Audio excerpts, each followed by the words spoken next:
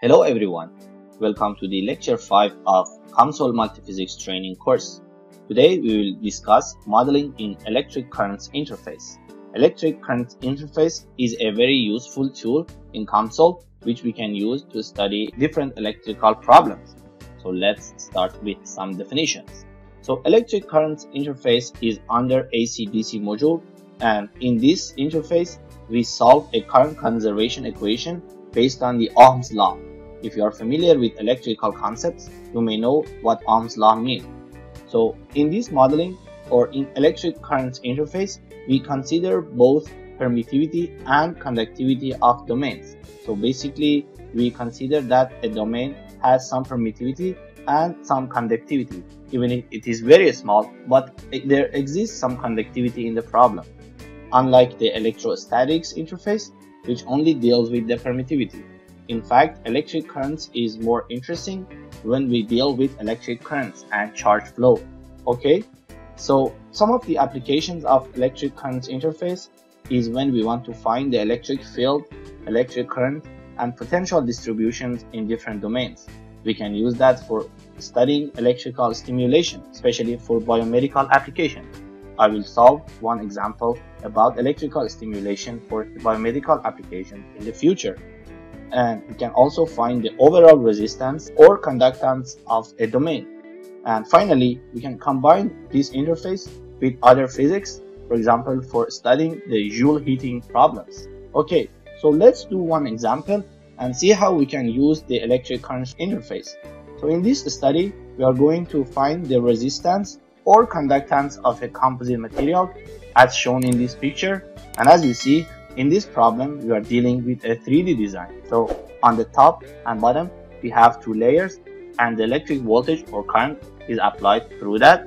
And inside the two layers, we have a composite structure. For example, we have some reinforcement through the solid structure. It can be different material. In this design, as I said, we discussed the 3D modeling. We also discussed explicit definitions as an important feature in COMSOL and global properties. To review the problem and the concepts, so imagine we have a standard structure with the cross section A and the length of L. So the resistance with the unit of ohm is defined as rho times L over A, where rho is the resistivity as a material properties. However, the conductance is defined as sigma times A over L, where sigma is the conductivity. The unit of conductance is S, Siemens, and the conductivity is Siemens per meter. So from these two equations, we know that resistance is the inverse of conductance and resistivity is the inverse of conductivity. And basically, resistivity and conductivity are the material properties. Okay, let's begin the modeling in the COMSOL software. Okay, we'll start with Model Wizard. This time we have a 3D model, and after we select the space dimension, we can go to the AC-DC, and under electric field and currents, we go to electric currents. And this is the Ohm's law that we solve for this problem. We click on Add, and then we continue. The next step is to define the study, and we go with the stationary here. So we click on Done, and let's get into the software environment and make the modeling over there.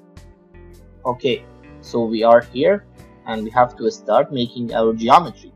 As you see, we had a 3D geometry with the top and bottom layers and a composite in the center. So we can start with the top and bottom. I can see block, cone, cylinder, sphere, and more options in here. As you see, we have 3D options because we are in the 3D. So I will select the block for the top layer.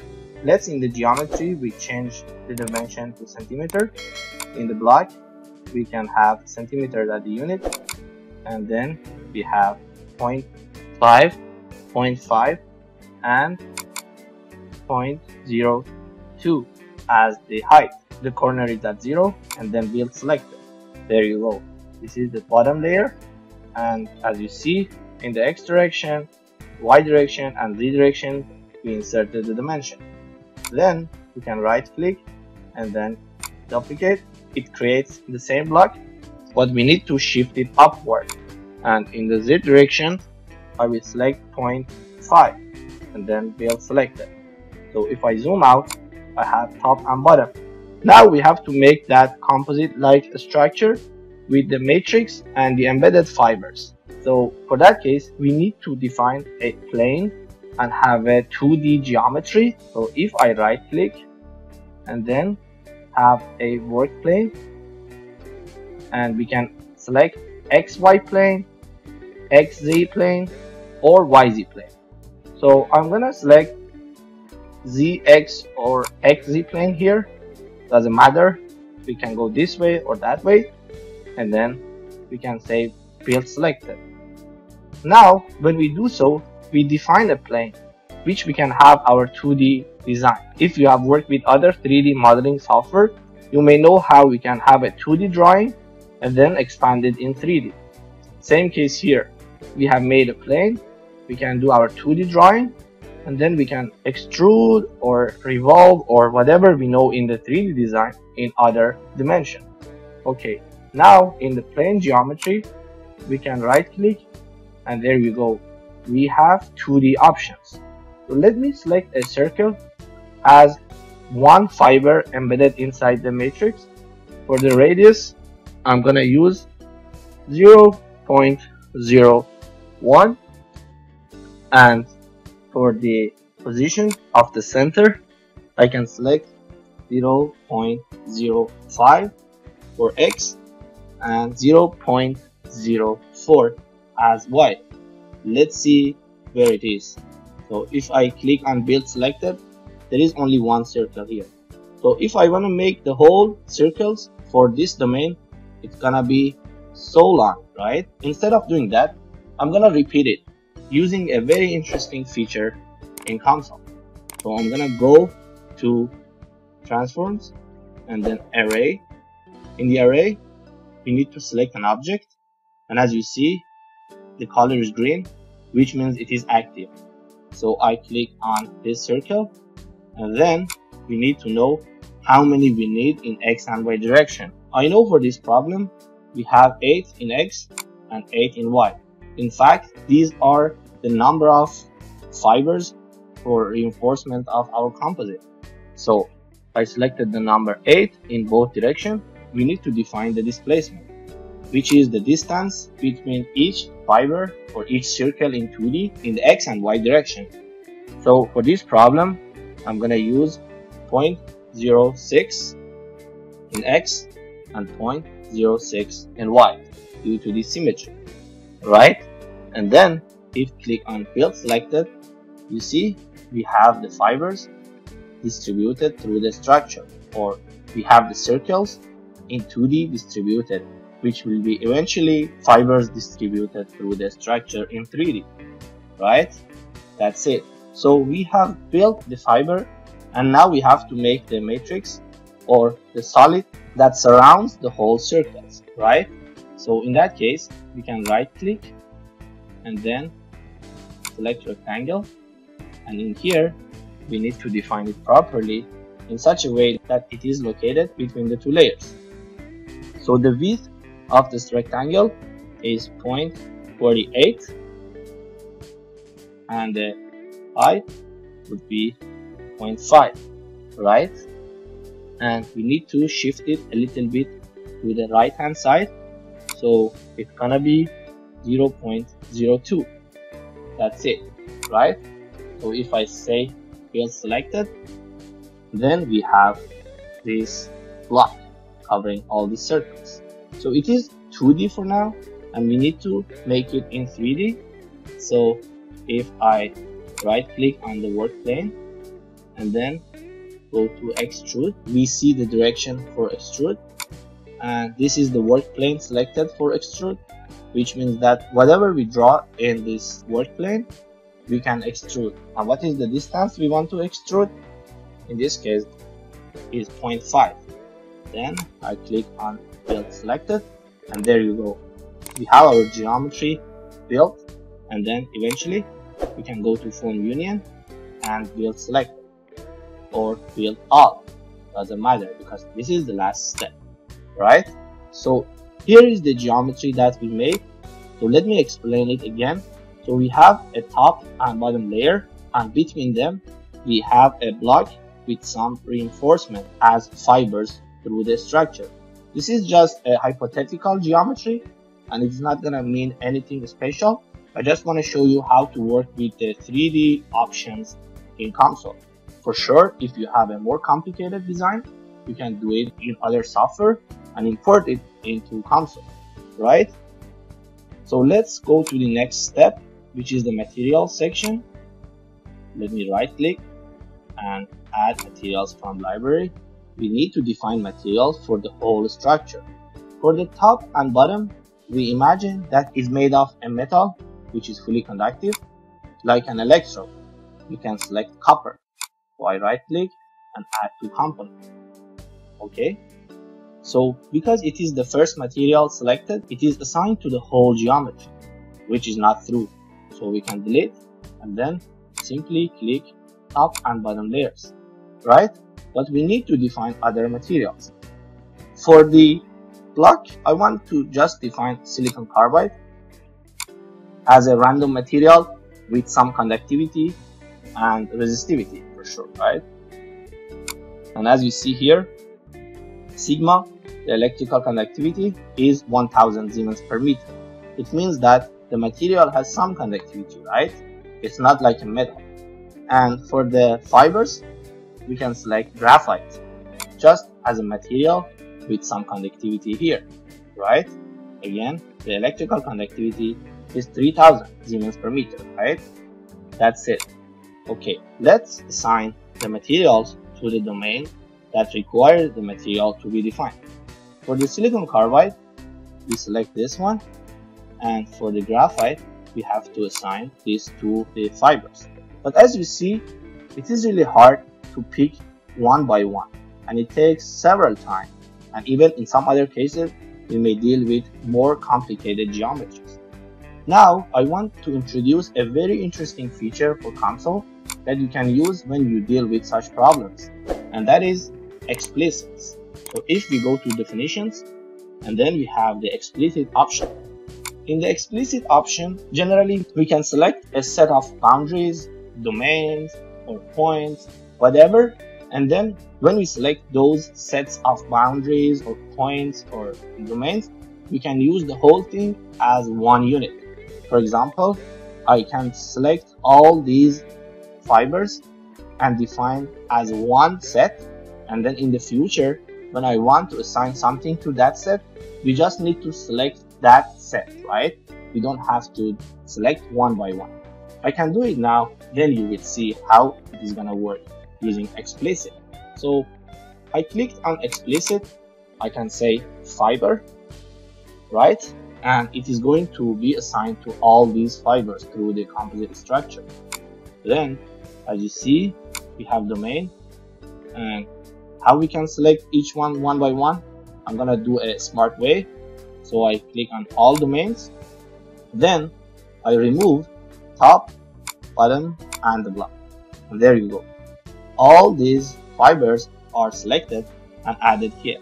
So basically, we define a set of domains under fiber, right? So in the future, whatever we assign to fiber, it is assigned to all of these fibers, right? And that's it. We are good for now. We can go to graphite, and then in the domain, we can simply select fiber, and that's it. As you see, all fibers are selected. That's very easy, right? Instead of selecting them one by one, which is an exhaustive process, right? So, as I said, it's not gonna be a real material composite. I just want to combine different materials into one structure and see how we can find some properties for this composite structure. So don't worry if the silicon carbide and graphite or copper does not make sense for the whole geometry, right? Okay, so we are good with the material, and now we have to go to the physics. Okay, in the electric current, we have very interesting features. If I right click, we can see different types of boundary conditions that we can apply to the domain. For example, we can have a ground, an electric potential, we can have some floating potential, in case we have a metal or so, and many other types of boundary conditions. Remember, for the electrical problems like electric current or electrostatics, we need to define a ground, because ground is the reference that the voltage is calculated based on that. And in a ground boundary condition, the voltage is zero. As you remember from the electrical engineering courses, voltage is actually a potential difference. So basically, voltage is calculated by finding the difference of electric potential from one point to a reference potential. And that's why we need a ground in the system to make it as zero. Okay, for this case, suppose that the bottom surface of this copper layer is grounded, which means that the voltage is zero, right? Now we have to define something else. And as you remember, we originally want to find the overall resistance of the system when a voltage is applied up and down, which is actually not dependent to the voltage or the current, because it is the structure property, right? So if I right click, I can use other options, but one of the very interesting boundary conditions in the electrical current, even in other AC/DC modules, is terminal.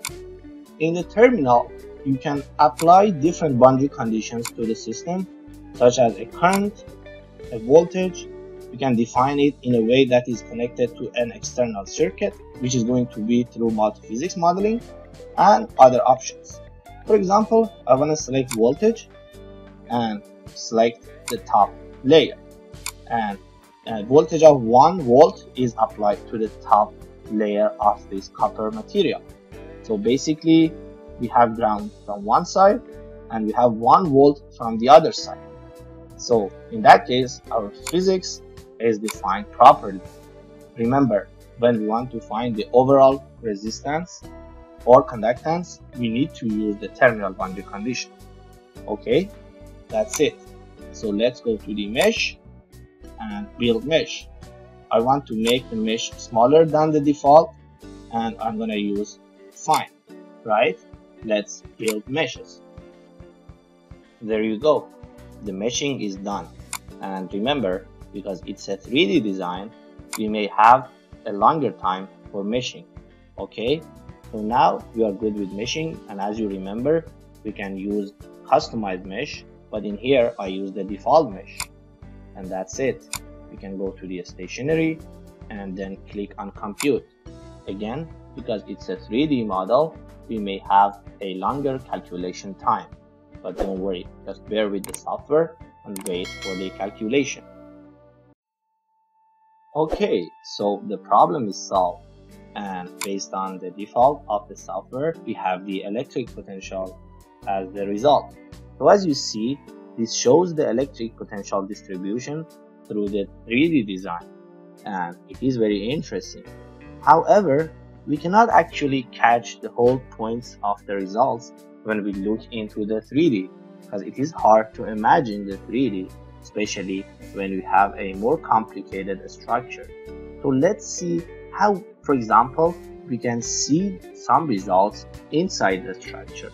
For example, let's have a plane in the middle of the 3D structure and see what is the distribution of electric potential or electric field inside the material, right?